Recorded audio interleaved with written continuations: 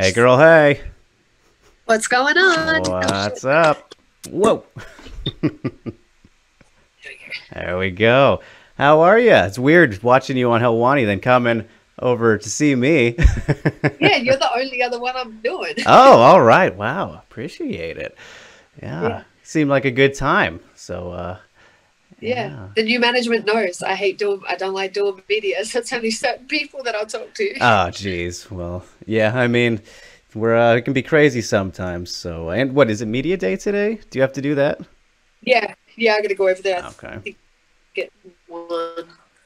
All right. So, yeah. Keep it as limited as you can. So, I get that. Yeah. But it's funny, Jesse.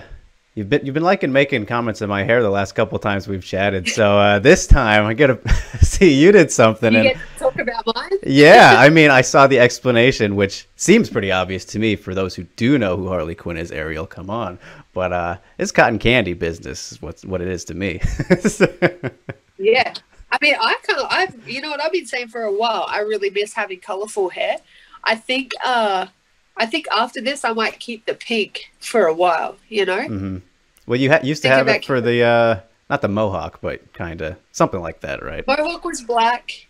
Mohawk was black, but I had when I first started dyeing my hair, it was like this color, this pinky color. Mm-hmm.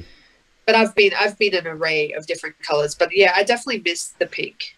It's been a rainbow on your head It just has over been. the years. It has. Well, it does look good. I just had to poke some fun at you for giving me some shit the last couple of times. So, but I mean, to be fair, when the very first time we started sending each other weird like stalker right. photos, and I think it was a Bellator event, you had short hair then. Yes, I did. Now yeah. it's like getting longer and longer. But I think I also had short hair then too.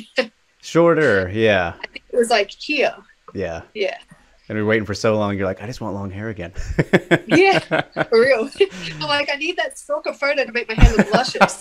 Right. Now here we are. How about that? Yeah. And yeah, and so we saw each other at the was at the MMA Awards too. And I bring this up because it was funny. You were the first. What do they call them? Introducers or whatever for the one of the awards, the one that Brandon Moreno won, and the very first one. Yeah, and the guy.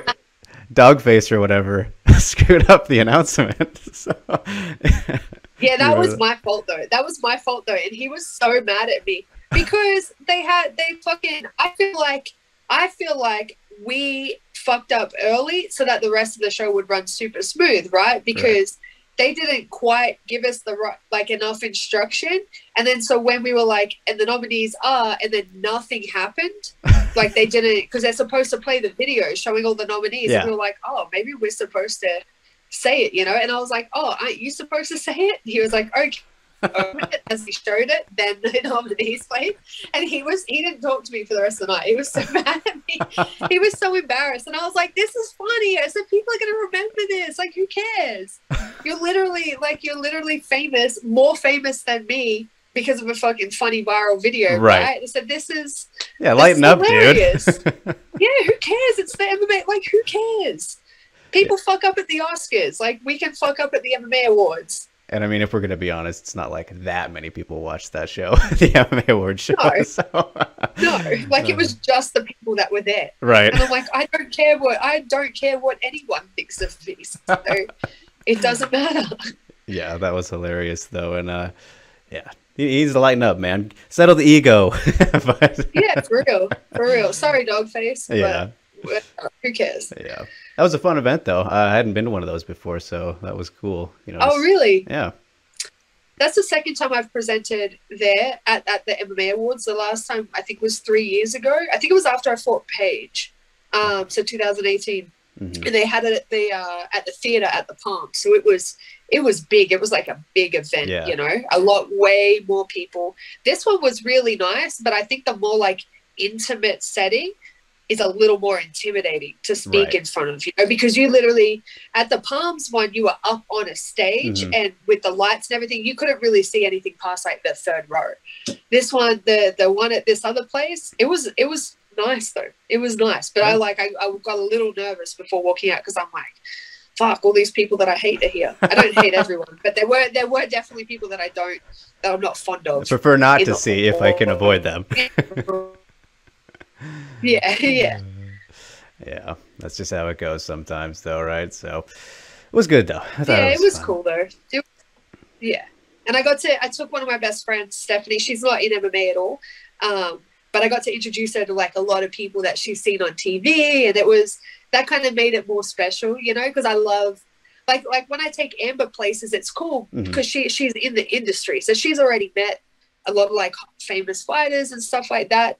But I still get a little kick out of introducing her to fighters that she really likes that she hasn't met. But when I took Stephanie and she was like around, you know, musicians and fucking people like Doggface and then famous fighters, like she was a little bit she was more excited, and that made the whole night really special for me, because I also got to introduce her from Five Finger Death Punch, because she's a big fan of Five Finger Death Punch. I was just going to mention that, because so am I. Yeah, that made my whole week. Did you get to meet him? No, I was very pissed off. He was coming down the red carpet and then like just dodged the media because he probably didn't think anyone wanted to talk to him. But I was most excited to talk to him, probably, and you, of course. But he's such a nice man. You should have yelled out next time. Just yell out to him and say, "Hey, Cris, can I talk to you?" He literally, like, I've been to a couple of, like, because he's one of my pretty good friends, you know. He's also sober, so he and I really connected over sobriety, and we've been to a couple of events, not together, but we've been at the same couple of events, you know. And he really, more than a lot of fighters that I know, he loves meeting people. Like you're making this worse. He's a talker. He will never stop talking. Like, you literally have to tell him to shut up, because he will never stop talking. So next time you see him, tell him that you're friends with me too. Say, "Hey, I'm friends with Jessy Jess. She told me to come up and talk to you. I'm also a huge fan, and I just want to lick your face." Yes. And if you want to lick his face, he would probably let you. All right, there we go. I will do it then, because yeah, I've been following Death Punch since their first album. Like, they helped me get through high school and middle school, and I know he wasn't in the band at that time, but I'm diehard, so that was very disappointing for me. But I still might just message him for like something like this, because I would love to do that, you know. So do it. I'll text him as soon as I get off the phone with you, and I'll say, "Hey, Drake Riggs is a really good friend of mine. He wants to do an interview with you." All right, you're making dreams come true, Jessy. That's what we do here. But as for other things, you know, did you move back in the trailer? Because I see, you know, in your Instagram stories, I can't quite tell. It looks a little trailery. Is it just maybe dark when you're doing the stories? But, yeah. Wait, what'd you say? It just broke up. Oh, sorry. I was saying the trailer life. Have you gone back to the trailer life? Hell yeah. I just handed back my keys to my apartment on Monday, right before I left Vegas. All right. It was such a good feeling. My apartment was nice. I had a really nice apartment. It was in a good area. Like, it was cool having that stability for a minute, but it just isn't me. Not the same.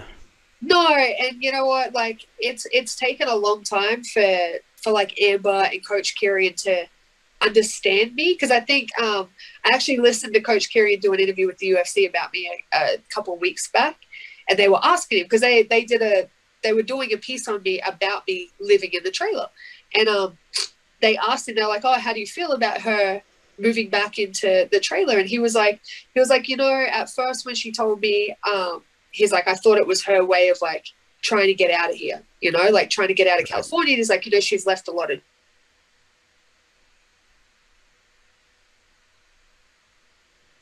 which is all very valid. He's like, "But I've realized I've realized I needed to put my ego and like my wants and desires aside, and realize that just the ability to pick up and leave whenever she wants brings Jessy a lot of peace." He's like, "And it doesn't mean that she's going to. She just needs to know that if she ever needed to, she could." And he's like, "I realized that makes her committing to me in this gym even more special, because she doesn't have to stay here. Like, she's not locked into a lease. She's not locked into anything. She has the ability to." Exactly. And like, when I told him I wanted to go back into a trailer, I was like, "Coach, I'm committed to too many things right now." I said, "I'm committed to my career, I'm committed to this gym, and I'm committed to you." I said, "I cannot be committed to a lease as well." Like, I can't do it. That's incredible. So with the peace in mind, I imagine you won't be getting Dying Light 2.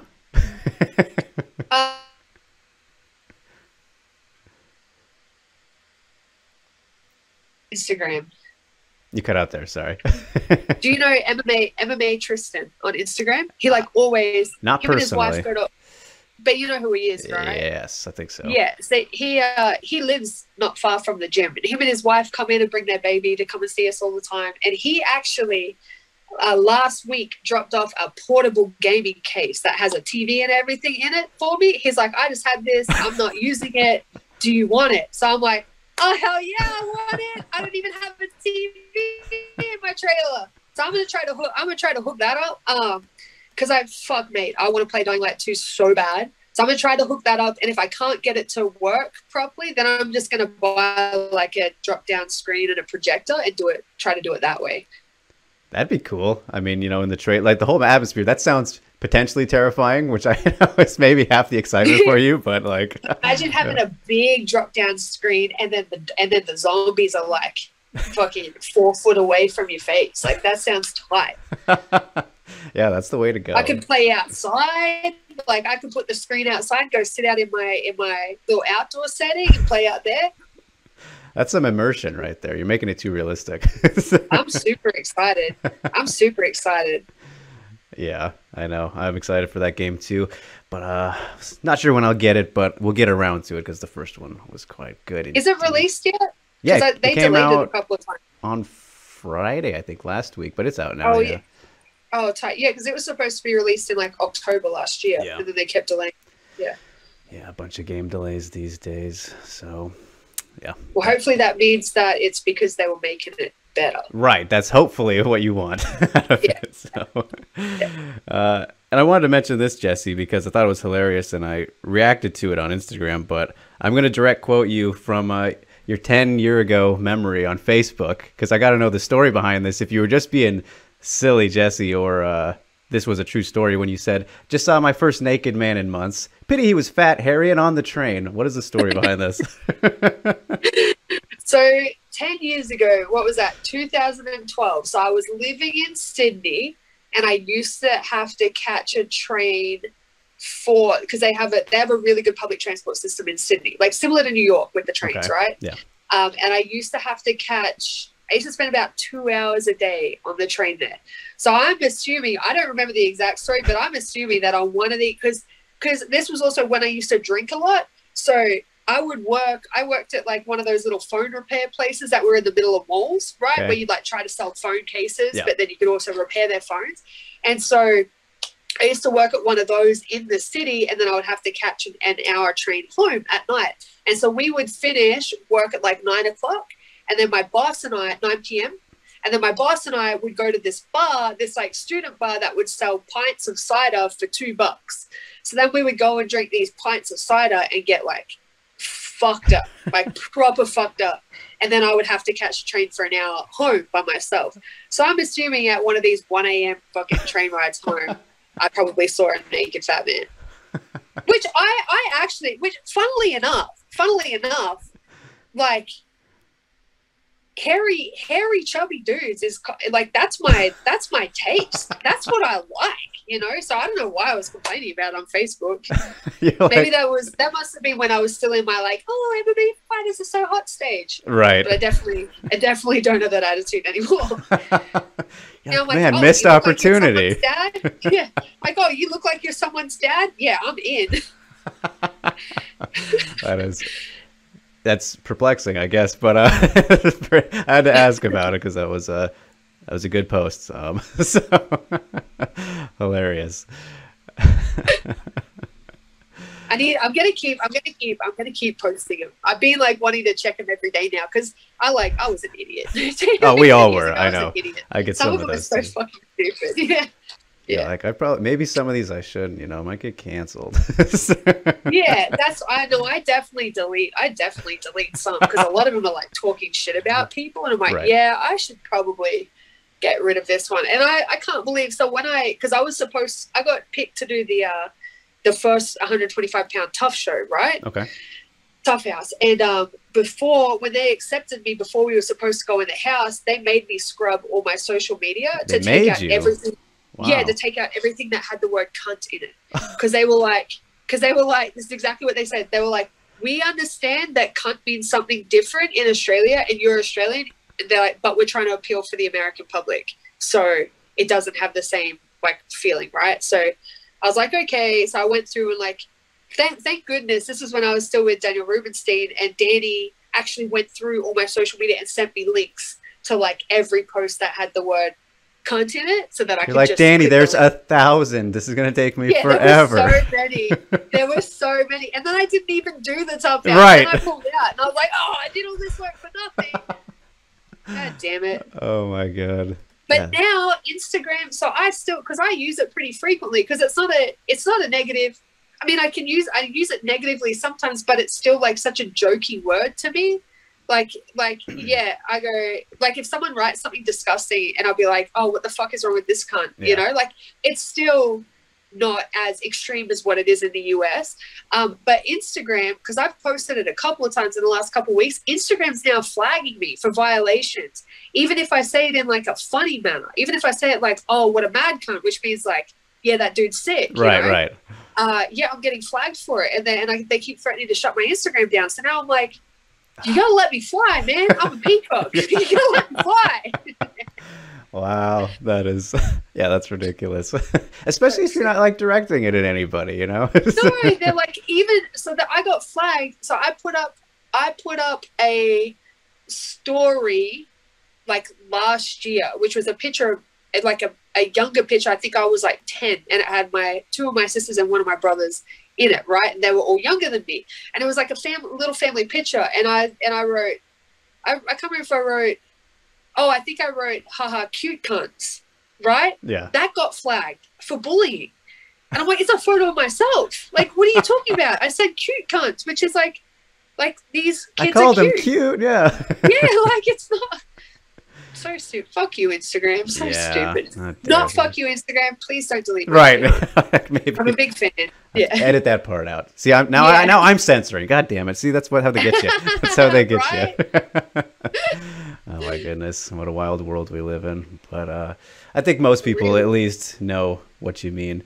But that's interesting though about The Ultimate Fighter. I don't recall you saying that or anything, hearing about it before. Was that you didn't do it, or was it like the weight issue? I mean, obviously they didn't let you in the first place, but how that kind of... So I'd never fought at 125 pounds before, right? So before I got signed to the UFC, I exclusively fought at 135. Mm-hmm. And then my coach at the time in Vegas convinced me that I was too little for 135 and that I needed to drop down. So then I went and did tryouts for Tough, got in, and then like 3 days before we were supposed to go into the house, I pulled out because I was like, I really don't think I can make 25 back to back. Like, I've never made it before. And I realized that, like, if I went in and I missed, my chances of being in the UFC were going to be significantly reduced, you know?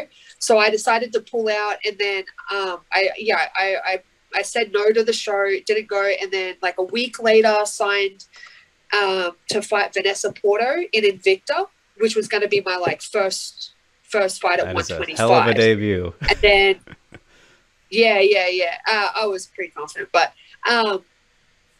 yeah, so that was going to be my first fight at 125, and then during that camp I got the short notice call up to fight Beck Rawlings on UFC Sydney at 125. So, and then I missed weight for it because it was on 10 days notice and I had to fly from Vegas to Sydney. I missed by like 2 pounds, I think. Like, I really tried, but we also told them when they gave me the fight, we also said, like, it's such short notice, like there's a chance. We were very honest about it, you know? Mm-hmm. But yeah, and then I'm glad I don't fight at 125 anymore. And I'm really glad I didn't do the Tough House, because my story would be very different if I had. Yeah, I know. That's I mean, just looking at Tough now, it feels so pointless to me in this current day and age, you know, like, not to knock it, I still like it. I didn't watch last season, but it's like I've never watched it. I've watched like a couple of episodes here and there that my friends were in. Mm-hmm. But even you know what I don't like about, so I got really excited when I saw that Juliana and Amanda were doing Tough House, right? And I was like, fuck yeah, they're doing more bantamweights. They're not even doing bantamweights, right? They're doing flyweights. Yep. Well, that makes no fucking sense. Like, you have two of the best 135ers, like, do a fucking bantamweight house, like, where there's such a big division in the, like, there's such a gap, like, kind of.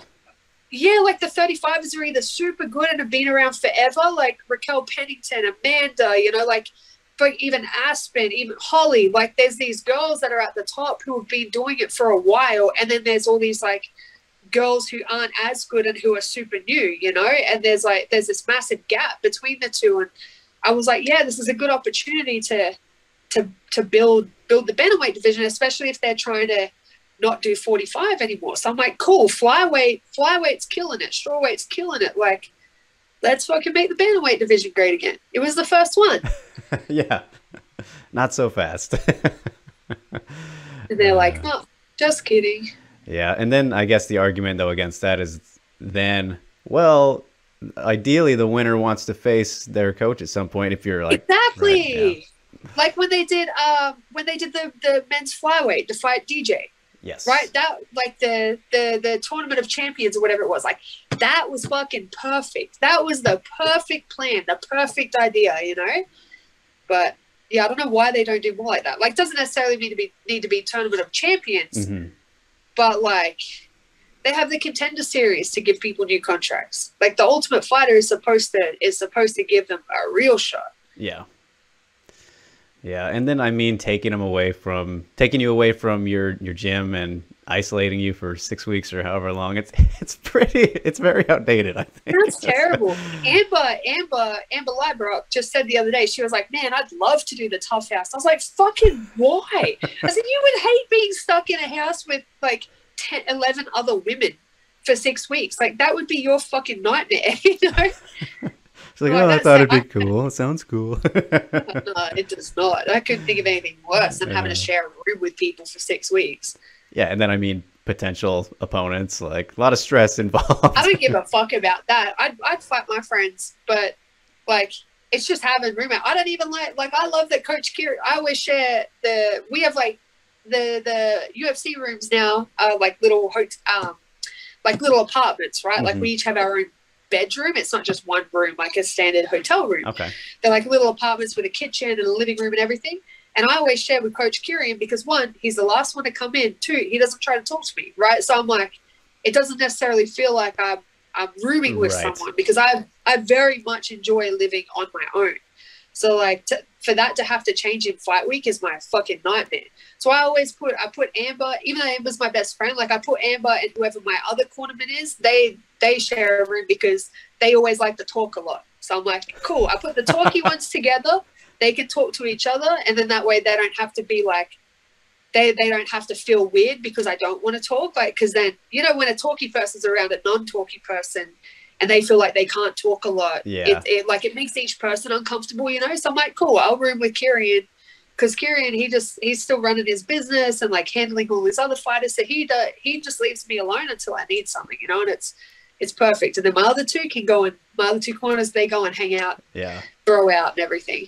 Got it all mapped out. So Amber is with you then for this one too? Yeah, she's driving out right now. I have Kieran, Amber, and then Mike Malott from Alpha Male. Very nice, very nice. Yeah.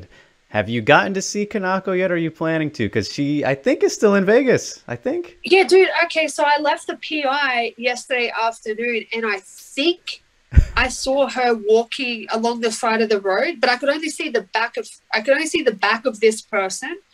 And they were in like a hoodie and long pants, but it looked like Kanako. Like it looked like whoever this person was walking how Kanako. She's pretty hard to miss, Jessy. Yeah, but it was like head to toe covered up. Okay. I couldn't see the face or anything, you know. Like this person was walking away from me in a hoodie with the hood up and sweatpants on. But it was just like I was looking at this person and I'm like, fuck, that might be Kanako. Especially because whoever it was carrying a scooter, and so. I thought about turning around to go see if they wanted a ride, but it was a one-way street and they were walking in the opposite direction, right? So then I was like, oh, I'm going to have to go all the way around and come back onto the freeway and then take the freeway exit to come back. And I was like, that seems like a lot of effort, so I'm just going to go home. Poor Kanako, probably, maybe. We'll see. Yeah, maybe Kanako. But I think she's training at Extreme Couture, I believe. And I'm definitely gonna go in and see Eric at some stage next week after I fight. So hopefully I see her there. I love Kanako. Yeah, she's been working with Andrade and Jessica Del Boni kind of those. Oh, awesome. So yeah, hopefully it means she's got a fight coming up. I mean, last I heard, not yet, but she's here training, so that's a good sign, I think. But I just want to see her win. I just want to see after that last fight. Like, it's gonna be a good win. scary for whoever's fighting her next. So. I mean, who fought her? Was it Livia? Who broke her arm? That was Jandaroba. Jandaroba, yeah. Like, yeah, Vienna is no joke. She was just at Alpha Male a few weeks ago, and wow. I didn't get to train with her, but Corey McKenna did, and Corey was like, man, she's so good. Like, she was raving about Jandaroba. And I guess they were all trying to convince her to come back and like come train at Alpha Male, you know? But yeah, like that makes sense. Like, Jandaroba is fucking no joke, you know, but anyone else that stands across from Kanako is in for a world of hurt, because Kanako's so good. Yeah. So good. I just hope that she's like getting what she needs out here, you know? Like, I want to see her do well so bad. Yep, same, but I'm confident. I believe in her. So whoever it is, sorry to that person, but we're Team Kanako over here. Always, no matter what, Team Kanako. And it's hilarious, Jessy. I love that we haven't even got to talk about your fight yet. So we're just catching up. I know, just how it goes, just hanging out. But yeah, Stephanie Egger fight, obviously, and should be a good one. Looking for the third win in a row. Were you surprised not to get a ranked opponent? Because I mean, you are. I get you shouldn't say 6 rounds undefeated in these last ones because you finished Alpar, but I mean, I still like to say that because you didn't lose that round anyway. But I mean, I think you have great momentum, and Ariel was saying like keep gaining the momentum, add momentum back. But I think you got some, so I was kind of surprised to see. Nothing against Stephanie, but were you surprised to get her? No, I was stoked because I just switched from Ruby to Iridium, right? And I hadn't even given Iridium my list of girls that I wanted to fight, because I kind of like, you know, I'm like, I'm not getting paid that well yet, you know. And the girls who are in the ranking, even though I know I can hang with all of them, like, they're no joke. They take like, I always prepare for the best no matter what, you know. But like the girls that are in the top 15, the top 10, like, they're all fucking legitimate contenders. And I'm like, when I fight them, like, I want to be making a little more money. Like, that's just it. We all want to make more money, you know? So I wasn't like, I don't really care about ranked opponents versus non-ranked opponents outside of the financial side of it, you know? So when Jason House called me and was like, hey, do you want to fight on this date? Because I'd previously been told I wasn't going to get a fight till like April, you know, and I'd been asking for March, and I was like, after my last fight, I was like, give me March. Like, that gives me, you know, a month or two off to chill, because every time I'm not in camp, like, I have to travel a lot for sponsors and stuff like that. So I'm like, okay, that gives me a month or two to get all my sponsorship obligations out of the way, and then I can commit to camp. Like, let me fight in March. And then I kept getting told like, nah, push back, probably not till April now. And then literally, like, I hadn't even signed my contract with Iridium yet. House calls me, and he's like, hey, do you want to fight February 19 against Stephanie Egger? I said, done. I didn't even talk to, like, oh, no, I was like, yeah, give me 3 minutes. And I spoke to Kieran, and I was like, hey, we just got offered this. It's 8 weeks. What do you think? He watched a little bit of her last fight, which she won. I can't remember who her opponent, Shanna something. Shanna Young, I think, yeah. Shanna Young, yeah, that's it. So he watched a bit of her fight with Shanna Young, and he was like, yeah, no problem. Like, let's do it. And I called House back in about 3 minutes. It was like, done, take it. So I think she was already booked, but they didn't have an opponent for her. Okay. Right? So it wasn't really like, oh, we want this person for Jessy. It was just convenient that she needed an opponent, and she was on my list of girls that I wanted to fight. You know, like, I had a list of 4 or 5 names, and she was one of them, and it just felt like the stars aligned. I mean, quicker than when you wanted to with March, right? So yeah, I mean, it was I actually wasn't really training. Like, I'd just gotten back from a bit of travel. I mean, like, I'd still been going and lifting and doing my conditioning and a bit of striking, but I wasn't doing full MMA training. And I think I'd just gotten back from like the East Coast or maybe Vegas somewhere. I'd just gotten back from like a 2-week trip. And yeah, the day I got back to California, I was in the gym. I was getting ready to go train, do my first session in a couple of weeks, and House was like, got a fight for you. I went and said, fuck it. Like, let's go. Do it. I'm good. I was still in good shape. Like, I wasn't, you know, I kept up with the things that I needed to keep up with. And yeah, it was rad. I like being in camp. And I was just so fucking happy to not be on the shelf for a year, you know? Right. So, like, he could offer me a fight on 2 weeks' notice, and I probably would have said yes, because I was just so stoked to not have to wait. I'm tired of waiting. I've had so much time off between the last 3 fights. Like, I'm tired of having to wait. So are you kind of the same mentality now as, you know, because I remember back to when you were at flyweight and on the run that you had there, and you were kind of saying, you know, I want to prove myself and work my way up to earn, you know, that title shot, rather than, you know, maybe skipping the line and picking certain fights or whatever, which I'm sure you never want to do anyway. But is it kind of the same like that? We're like, I'll take out everyone I need to get to that, you know, mountaintop. I mean, I'll take out everyone.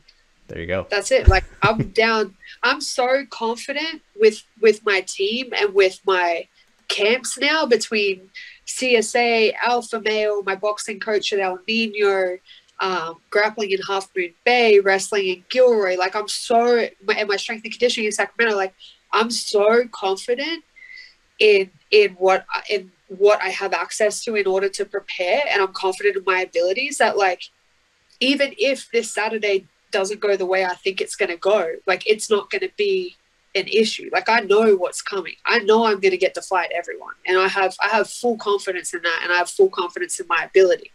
You know, it's just, I'm just trying to, you know, I'm just trying to make enough money to give my dogs the life that they deserve. Like, that's it. That's it. So, spoken like a true dog mom. As long as I'm getting my win bonuses, like, I don't really care. I don't really care who I fight, because, you know, I spent a lot of time with my therapist learning to focus on the journey, not the outcome. And that's really where I'm at these days. You know, I got rid of a lot of external negativity. I got rid of a lot of negativity in my personal life, in my relationships. And I feel like I'm finally in a space where I'm actually enjoying everything about my life. Like, it used to just be, oh, I hated my personal life, but I would enjoy training, you know? Now it's like I'm finally in a space where I just feel good, you know, and I know it's showing, because my team and the people who are closest to me have also noticed a real change since I kind of eliminated some negativity in my personal life. Yeah.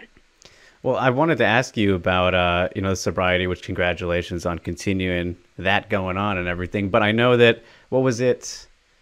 I don't remember exactly when, but you had kind of that test period of end of 2020 when I for like 5 weeks, I think it was. So I mean, that's like a pretty interesting experience to go through and realize, like, come to that acceptance of, all right, I guess it's just not for me, right? I mean, yeah, because, you know, before that, I'd always wondered, like, I'd want it, because there are definitely things about drinking that I do miss sometimes, you know, like my favorite thing used to be when I lived with my best friend here in Vegas, Stephanie.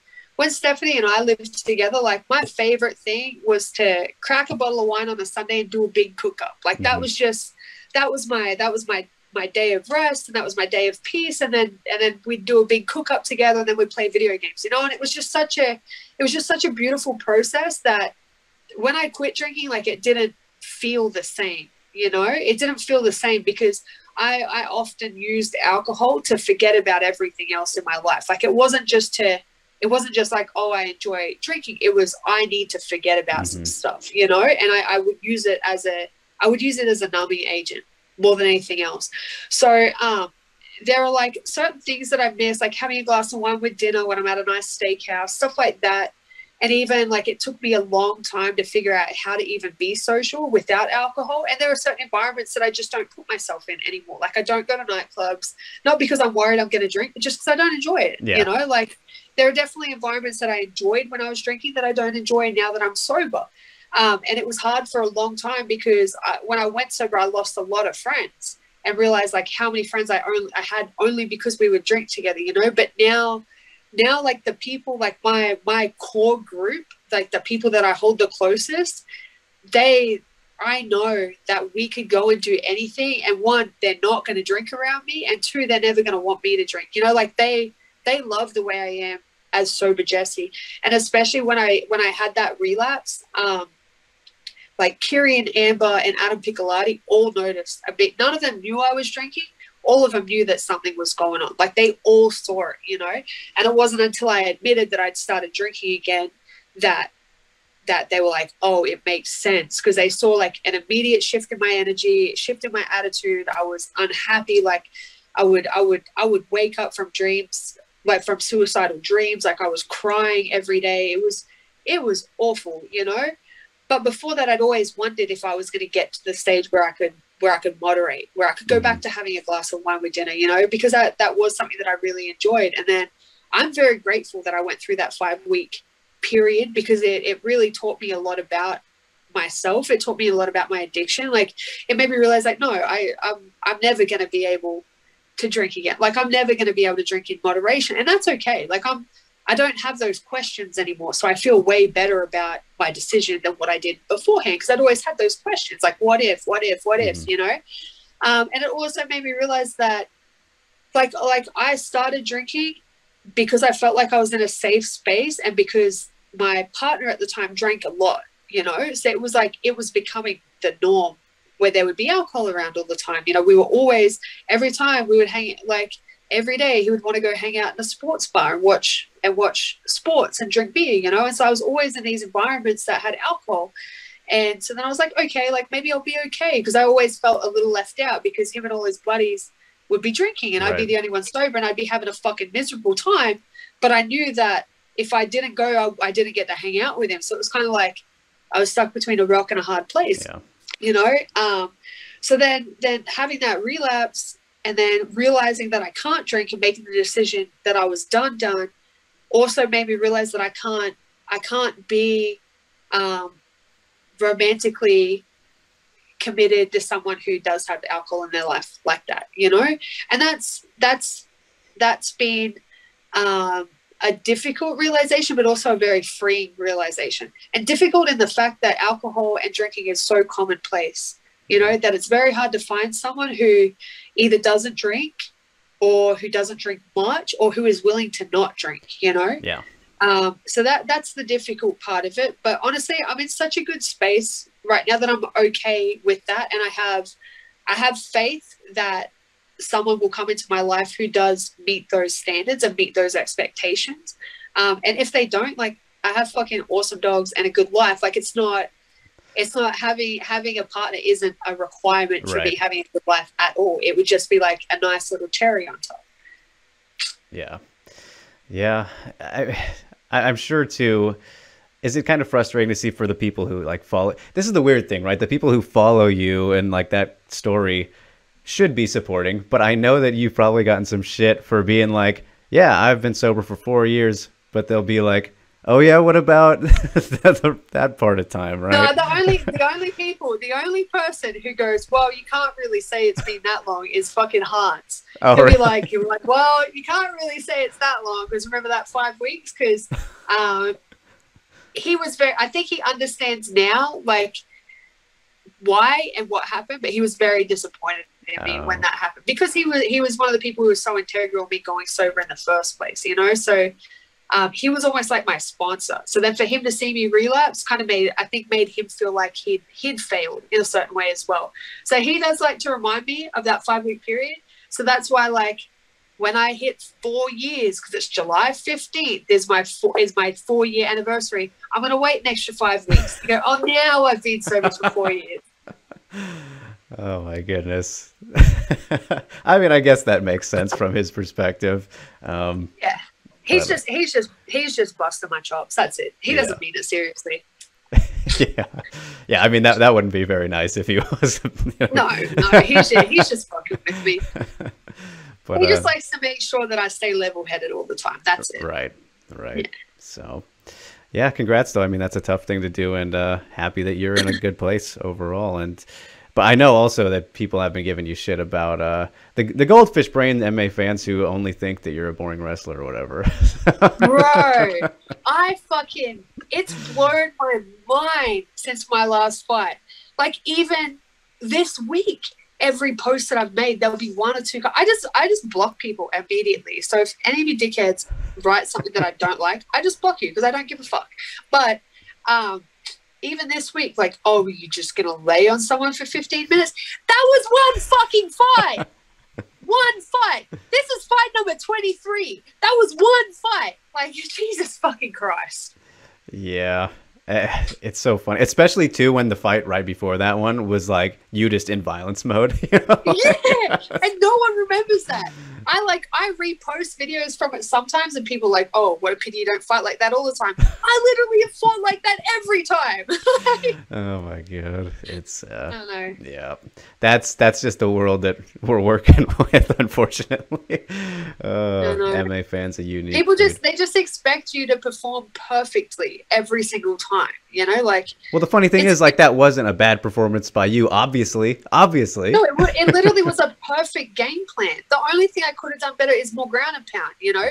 But that wasn't, like, the lack of ground and pound wasn't for lack of me trying. That was all credit to Joselyne Edwards for being so fucking strong and explosive. Every time I would like take pressure off a little bit to do something, she was like a coiled spring. She was like a snake, right? Like ready to strike. I literally could feel it. I would release a little bit to either try to transition, like improve position, or to strike, and I could feel her just waiting for it. Like I could feel the fucking energy. Mm-hmm. And I was like, man, I didn't want to get hit by her again. She hits hard as fuck. And like, yeah, so it wasn't for lack of me trying. It was because she did such a good job of being so dangerous that I did not feel comfortable trying, you know, because I didn't want to have to stand back up. Like I knew I could take her down whenever I wanted, but I also didn't want to. I only got hit like 4 times and I had 2 black eyes for 3 weeks. Like, like, wow, I got lucky. Yeah, like I didn't want to get hit more. And I can take a punch. Yeah. She just hits hard as fuck. That's the funny thing too, is I think people don't realize like those little details that you just mentioned you won't know about unless you're there doing it. Yeah. Like so many fans and like, just don't get that. Yeah, and they're like, oh, she just laid on her. Like, no, bitch, I fucking tried. I tried. You know, if Joselyne Edwards ever gets a good striking coach, like a good technical striking coach, she's going to be a fucking threat. Like, that's a fact, you know? That girl has, that bitch has so much power. It doesn't even make sense to me. Would you say that she's the hardest person you fought? I know you fought Blencowe, and I know a lot of people say she hits incredibly hard, but what would you say? Yeah, to be fair, when I fought Arlene back on Nitro, also a featherweight. I think it was maybe her only fight where she came down to bantamweight. But she's a lot bigger than me. Like if you see us standing side by side, like she's a lot bigger than me. I'm not that big. Oh yeah, I was at her fight with when she fought Amber. Actually, I remember that one. That was the first event I covered. Yeah. So yeah, she is definitely a big girl. Yeah, she's a big girl, you know, and she's strong. And so that was, I think, the first MMA fight that my mom and my sister came to. And I remember being at the back, and literally like 2 weeks before our fight, Arlene had just won 2 world boxing titles, like 2 or 3 weeks beforehand. And I remember being at the venue in the Gold Coast and knowing my mom and my sister were there, and I was like, fuck, I'm about to get knocked out in front of my mom. Like, I was terrified. That's the only time I've been, like, legitimately scared of someone that I was going to fight was Arlene Blencowe. And I was like, I'm getting knocked out in front of my mom for sure. Like, I was fucking adamant that was going to happen. Which is why, like, I won with wrestling. That's why I wrestled her, because I was like, I was terrified of it, but I'm like, I'm not getting knocked out in front of my mom. Like, I'm not letting that happen. So I actually think I only got hit once or twice by her, but I was so focused on getting my takedowns and doing what I needed to do to win that I don't even remember. I don't remember. I don't think she hit me that hard. Joselyne is the first time that I've been in the moment and been like, fuck, that bitch hits hard. Like, yeah. Made a conscious acknowledgement. Yeah. Arlene has also had like 15 more fights since her and I fight, and she's a lot bigger now than what she was then. Like, I would never fight Arlene again. Arlene, stay at featherweight, please. Don't ever come back to bantamweight. Yeah, that's not a rematch that we need necessarily. No one needs that. But that is a great win in hindsight, Jessy. I mean, you finished her too, and especially with all that fear. I mean, it's a good moment. Yeah, no, I was terrified. I was so. Oh, I say that till the day I die. That's the only person I've ever been scared of, and it was because I thought I was gonna get knocked out in front of my mum. Yeah, I remember talking to Marloes Kunin about the hardest puncher she's fought, because she's fought Cyborg twice and she fought Blencowe, and she said, that she like remembers going like out on her feet and then being like, oh wow, that was from her hitting me. Like, so, yeah, it's anger fist for a reason, which I love that nickname, by the way. I wish, I hope she gets to fight Cyborg again. I would love to see her get that win. Yeah. I really think if anyone can, it's her. She Cyborg has like, I think, a level of intensity and aggression that it's very hard to replicate in training. And I think it like she clearly hits super hard, but it's the fact that when Cyborg goes, she fucking goes, and she like not only goes with intensity and aggression, but with like too. And I don't even know how you prepared properly for that, just I don't know if you can, which is why it's so hard. But I know. But I do hope. I think like 1 or 2 more fights, and Arlene will be right back there. Because I think she's still the number 1 or 2 ranked featherweight Bellator anyway. Yeah. Now that Julia's gone, I think she is number 1. So, and Cyborg. Oh, Julia went to PFL, didn't she? Yeah. Mm-hmm. Fuck yeah, Julia and Kayla Harrison. If Kayla stays, but yeah, that's the one to make too if she does stay. So yeah. And as for other recent fights, I wanted to get your thoughts on Whittaker versus Adesanya too, because I know a little bit of a conflicting one for you, right? You like both guys, and that was a very. I may have had a sex dream about Izzy one time, but like I'm a diehard Whittaker fan through and through, like he and I've said this before about him and Alex Volkanovski. I could be dating someone and they fight them, and I'm still going to go for them. This applies to Frankie too, though, right? Dating. Like, yeah. But Frankie's story within my journey is over. Like he was a very big part of my journey when I first started fighting, but now like it's obviously we've transitioned on to different things, but. Alex and Robert, I fucking love them. I love them as people. I love them as athletes. I love them as champions. Like I love them as ambassadors for the sport. I love them as representatives of my country. I thought Robert looked great. He looked very obviously hesitant, which I think is bound to happen when you get knocked out by someone and then rematch them, Mm-hmm. No matter how well you've been doing since then. It was very understandable. I thought he looked better and better and he started to find his feet, be comfortable, I really hope that if they fight again, which they will, like I have no doubt in my mind that anyone Robert fights after this is going to get fucked, Yeah. And then Robert will be like 1 or 2 more wins away from fighting for the title again.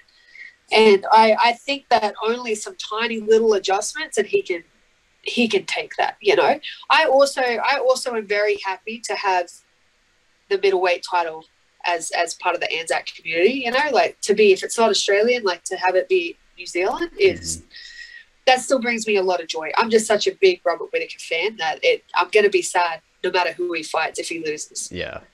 Well, it was so interesting to me, like looking at the aftermath and seeing how people saw the fight, because I've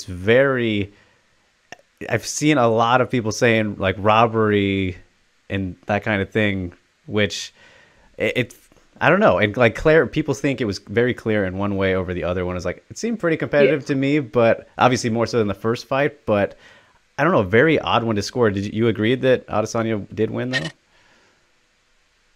I agree that Izzy won.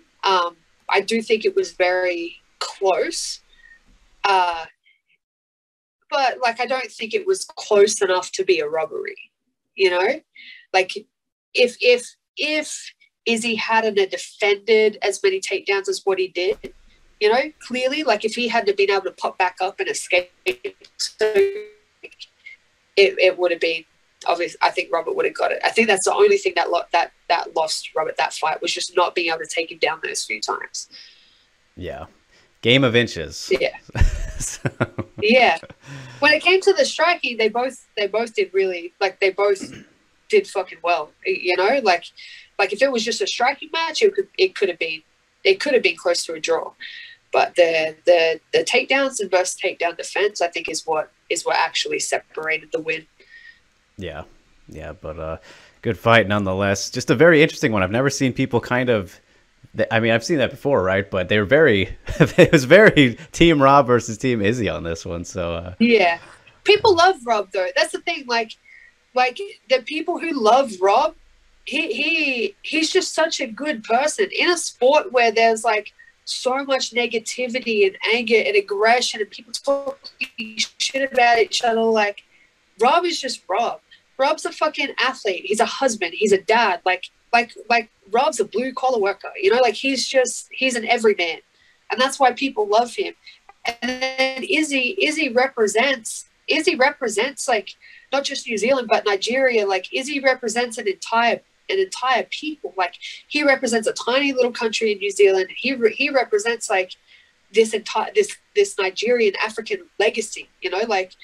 I mean, both of them have such strong stories and such strong convictions behind them that it was always going to be like very, very red versus blue, you know? Yeah, definitely a lot of passion involved from each side, and that's what you love to see, though, right? That's what makes the sport so special. Yeah, and it's nice to see it happen when the fighters aren't just talking shit about each other, you know? Refreshing. Because like it has a trickle-down effect. Once the fighters start talking shit, then all the fans start talking shit, and then it just becomes this like horrible negative thing, you know? Yeah. That's why, like, even on my page, and I've been very vocal about this. Like, if anyone gets on my page and talks shit about whoever I'm about to fight or whoever I did fight, they get blocked and deleted. Like, that's it, because I don't want that. Like, you either support me because you like what I do. You don't support me because you hate the other people. Like that's not the environment that I'm trying to foster, you know. Like we're just here for love of the sport, you know, like there's no animosity. Right. And especially you don't want it to be fabricated either, you know, like making shit up, which we do see plenty of, but it's like if you can avoid that, maybe best to do. So. Yeah, I feel like some people just are just a cunt for the sake of being a cunt. Like, oh, for sure. No, there's no point. Absolutely. So, okay, Jessy. Well, I've kept you for quite a while, which I appreciate greatly. Just two more things I want to ask you before I let you get out of here. But if you don't mind me asking, the management change was interesting, you know, because you've been with Rube for a good while, and if you don't want to say, it's all right. But I was curious. I have a Ruby tattoo. Oh, there you go. That's with Danny for ages. You know, Danny's the one who brought me to the US, and Danny's gone above and beyond for me always, you know. The decision to change management had nothing to do with him or like anything that he'd failed at or anything that he hadn't done well. It had everything to do with me wanting to work with Jacob Parker. That was it. So Jacob Parker is the like marketing and sponsorship guy for Iridium, you know, and he and I first started working together when I was running Triumph United, and I would sponsor some of his guys. And then we just became such good friends, and I saw the work he was doing for his athletes, and he would try to help me out as much as he could, you know, and he never once said to me, like, I can't help you if you're not with us, you know, like he didn't poach me. He never indicated anything like that. After I think about a year and a half of working with him through the Triumph stuff, I was like, man, like I really like what he does. Like this is what I want to do, you know. And I said that to Danny when I left. I was like, it's not about you. It's not about me wanting to leave you. It's about me wanting to work with Jacob. And I know that I can't work with him to the full extent if I'm not with them, you know. Like Danny was so amazing and so integral in me getting to where I'm at, you know. It was purely I wanted to work with Jacob. I didn't even know Jason House. Like I'd never even met him, you know, like I'd had no interactions with him. So it wasn't even a fight management thing. It was I wanted to work with Jacob. So that was what it was. And I still, like, you know, still friends with Danny. And I I mean, I'm not sure. Like, we were friends, but we don't really talk anymore. Like, I messaged him for his birthday and was like, "Hey, I miss you," and I didn't really get like an engaging response, and that's fine. Like, like I know, like it felt like a breakup. Like, I was hurt leaving him, and I can't imagine how hurt he was because it was out of his control, you know. So I feel terrible about that. Just because I never want to upset any of my friends and people that I love, you know. But it definitely was like Jacob's gone above and beyond for me since I've been with them, and I don't like. I really feel like Jacob and I, even once I leave MMA, are gonna be able to do really great things together. So that's what I'm excited about, and I stand by my decision for that reason. Yeah, I mean, gotta do what's best for you and what you want to do, right? Follow the I don't know, the dreams or whatever it may be. Yeah. But you mentioned Triumph United, which I know you've been doing the Trifecta seminar type things. I don't know if you did similar things with Triumph, but that looks like you have fun with it. I've seen like the bloopers and all of that, but what has that been like? With Trifecta? Yeah. Yeah, I mean, we have a fitness app. We have a fitness app that you can work out on the phone, in your own home, all that shit. I have a bunch of kickboxing and boxing classes on the app, so that's kind of what it is. Like, come and train with me in your own home. It's not live though, right? No.